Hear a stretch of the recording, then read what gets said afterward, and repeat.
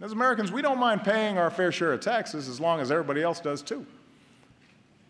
But for far too long, lobbyists have rigged the tax code with loopholes that let some corporations pay nothing while others pay full freight. They've riddled it with giveaways that the super rich don't need while denying a break to middle-class families who do. This year we have an opportunity to change that. Let's close loopholes so we stop rewarding companies that keep profits abroad and reward those that invest here in America.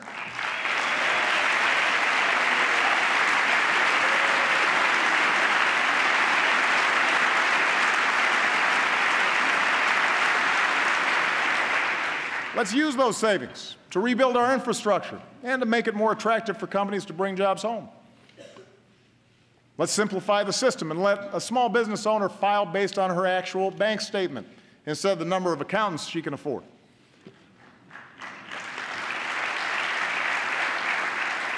And let's close the loopholes that lead to inequality by allowing the top 1% to avoid paying taxes on their accumulated wealth.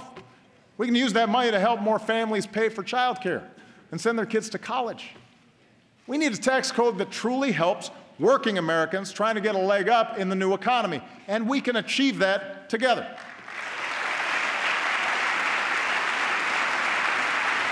We can achieve it together.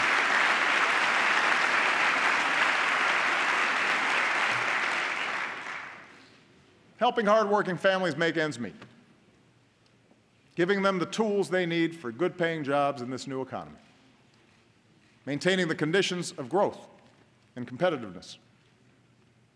This is where America needs to go. I believe it's where the American people want to go.